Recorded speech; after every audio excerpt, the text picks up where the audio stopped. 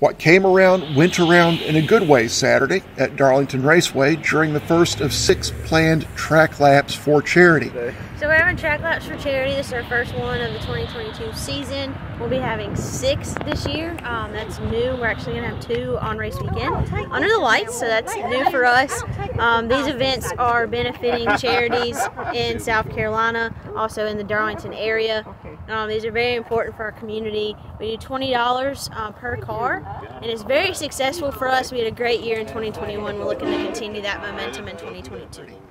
The beneficiary of Saturday's laps was Genesis Community Foundation from Darlington. And this is an exciting day for us because there have been so many cars come through. We really didn't expect the crowd like this. And some of them have gone around 9 and 10 times. So it's been real fun, but we're looking forward to doing this again, and we're asking all of you to come out and support. The event was a hit with drivers who came from near and far to take their laps on the track Too Tough to Tame. Well, we're on our way home from a weeks-long family vacation in Florida.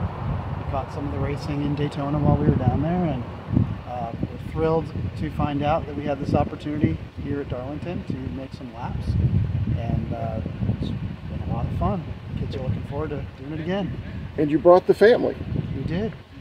Got a car full of race fans here, 2 Chase Elliott fans in the back seat, and wishing they were in the front seat behind the wheel.